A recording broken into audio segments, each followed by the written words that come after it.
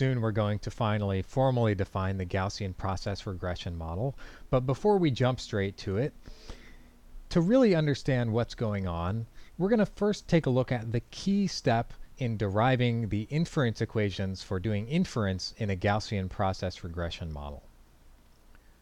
So up here, we sort of informally defined a Gaussian process regression model with this equation, where we said we're going to put some distribution on these y's by taking a Gaussian process at these x's and then adding some independent Gaussian noise, epsilon.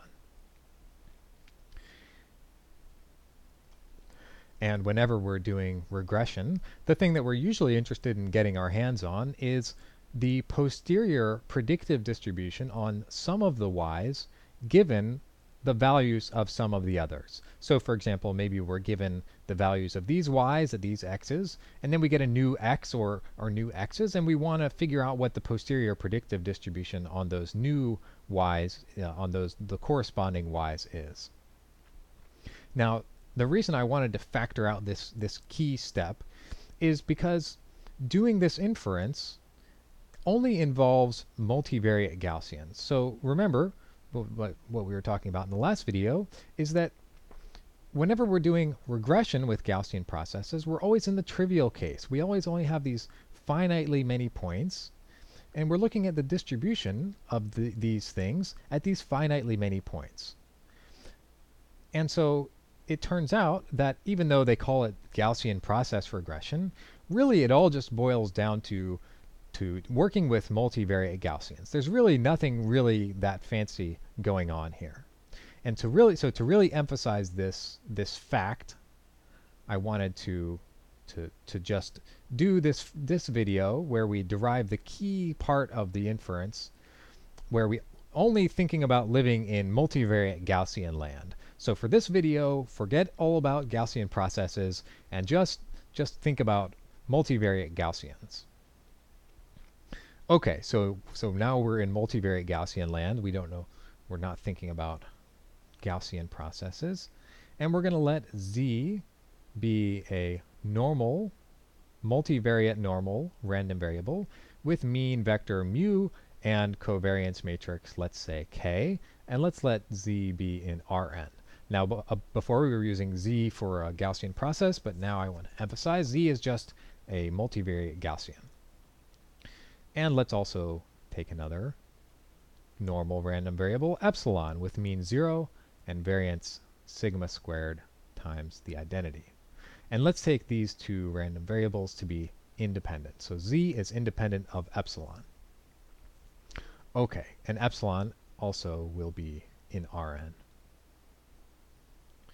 And now let's think about the sum of these two independent multivariate Gaussians. So we'll let y be their sum. And what do we know about the sum of independent multivariate Gaussians? Well, we know from before when we talked about sums of independent multivariate Gaussians that y has a multivariate Gaussian distribution. It's a Gaussian with mean equal to the sum of the means, and the covariance is the sum of the covariances. So it's mean mu covariance k plus sigma squared times I. Very nice. And so if you don't know, if you're not familiar with this fact, then you can watch in another video, we talked about this property, the sum of independent. That's in the probability videos. Sum of independent Gaussians. A very handy property.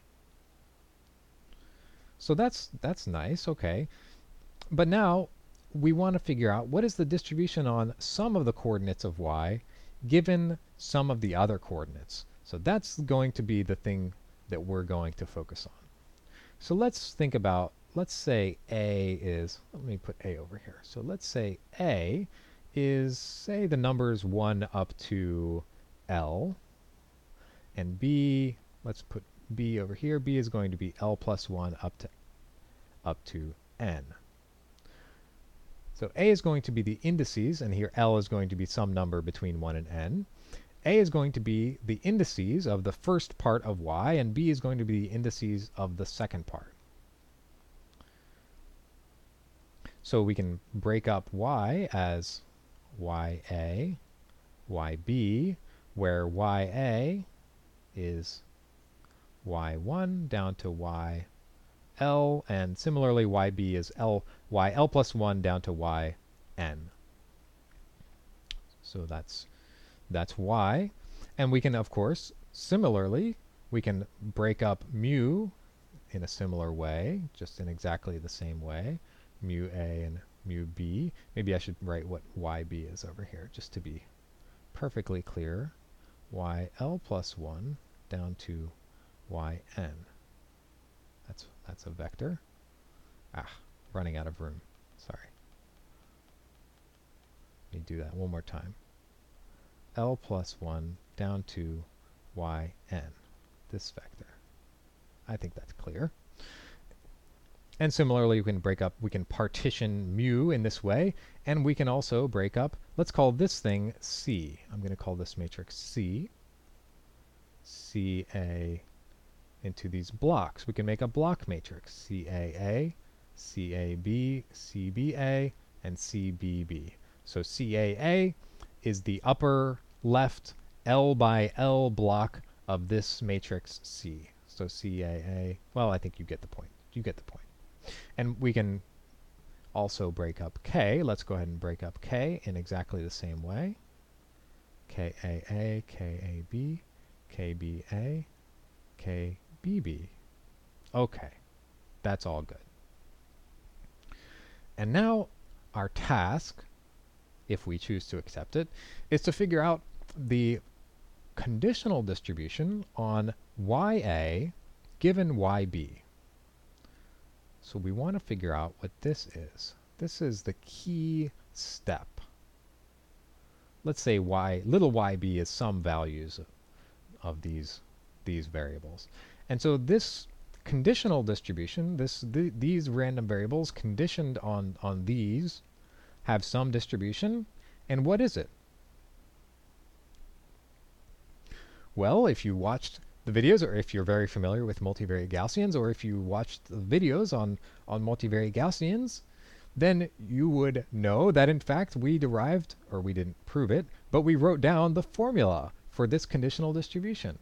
And it is, in fact, also a Gaussian, and it has mean M and covariance matrix D, where, let's write down what M and D are. So now, do you remember the mnemonic? Do you remember the formula? I talked about a little story, a visual sort of mnemonic to remember what M and D are here. So we have this partition, and it's Ma jumped in a cab, C is the BB gun, inverts it, X the cabbie, but here it's Y instead of X, so it's X the cabbie minus gets her money back.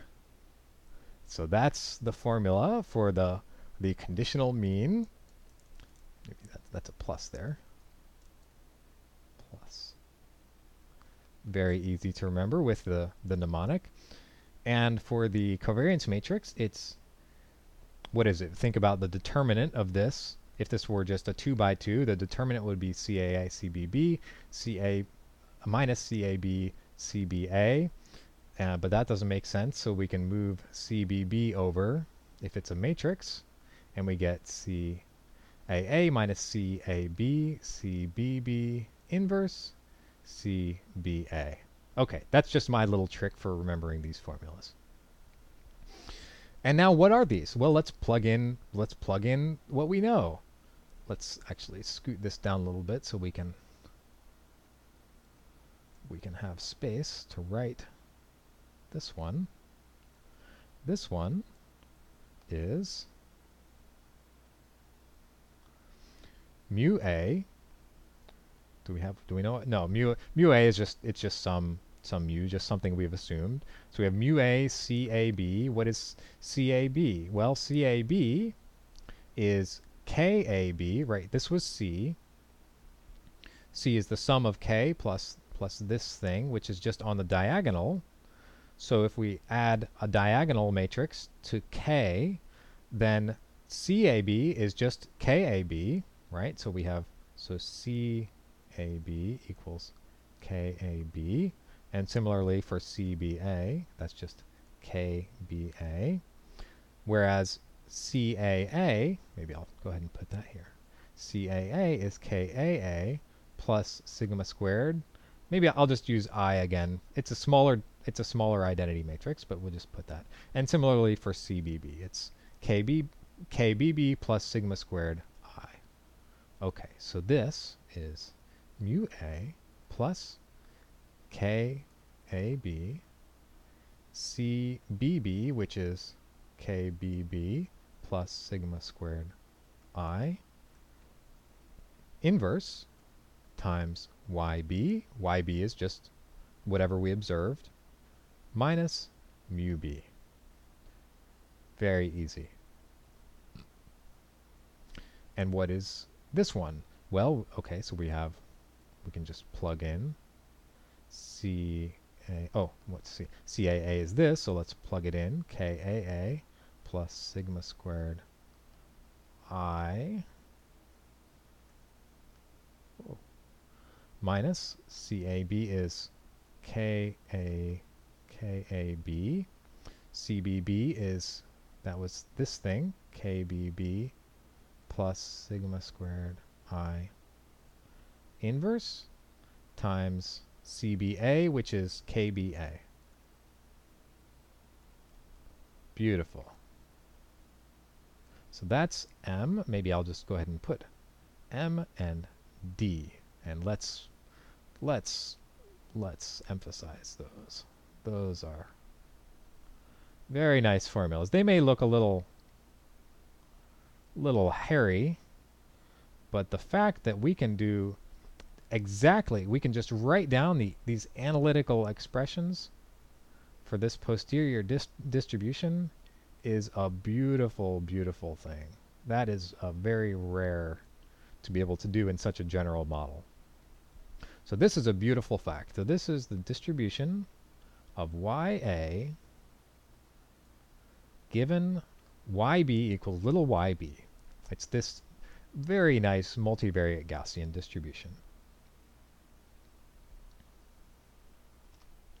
So that's the key step, and in the next video we're going to see how this is used, applied in the Gaussian process regression model in order to get the posterior predictive distribution. And that will actually generalize our earlier development of Bayesian linear regression. And it was so easy. I mean, that was just, we were able to just write down the formula. It's no work at all.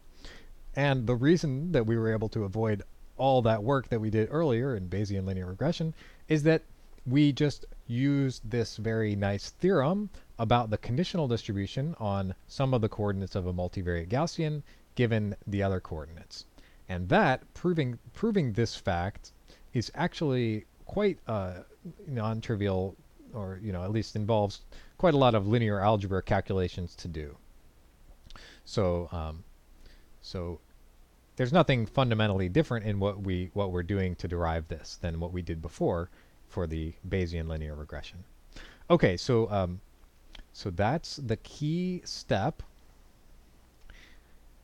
And let me emphasize just one more time at the point at risk of being repetitive that this did not depend in any way on Gaussian processes or properties of Gaussian processes. This is just using facts about multivariate normals. I mean, we're going to eventually use the fact that a Gaussian process has multivariate normal finite dimensional distributions, but there's no fancy math, involving Gaussian processes in general that was required to do this key step. It's all just multivariate Gaussians.